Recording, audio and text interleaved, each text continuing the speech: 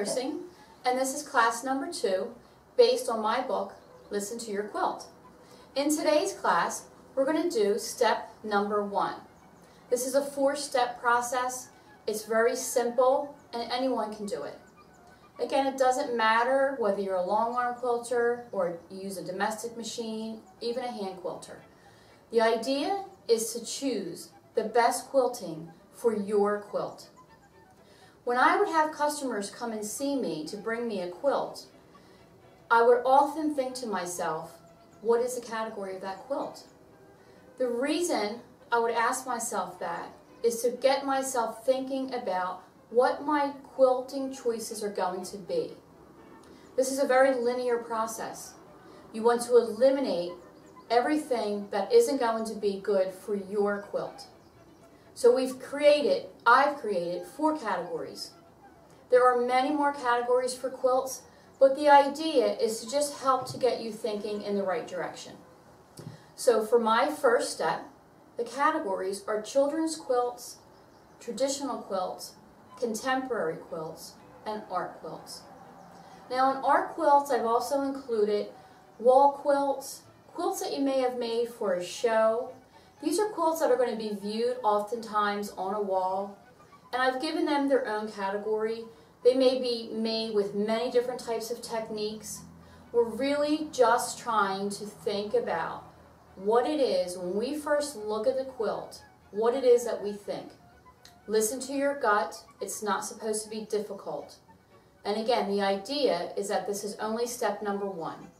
And we're going to move along until finally you are going to be able to listen to your quilt and choose the best quilting for your quilt.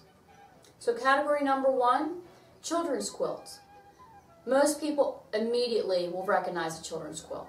The fabrics in these quilts have kids' motifs, they're bright, they're fun.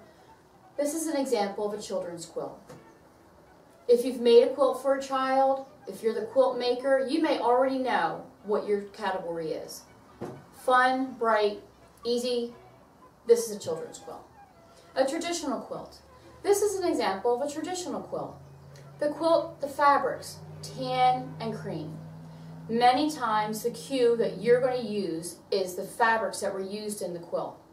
These fabrics would probably be the same fabrics that your mother or your grandmother would have used. It's a very traditional pattern, but it's also made with traditional fabrics. This quilt is a contemporary quilt. You'll notice the exact same pattern, but the fabrics are what make you feel that this quilt is more contemporary. The fabrics were probably made more recently. That doesn't necessarily make it contemporary because you can get traditional fabrics now that are made recently, but the fabrics don't look traditional. Probably not a quilt that my mother or my grandmother would have made. This is a contemporary quilt. And the last category, art quilt. This quilt's going to be on a wall, possibly go to a show. The techniques are unusual many times. But they don't have to be. It's the use of this quilt.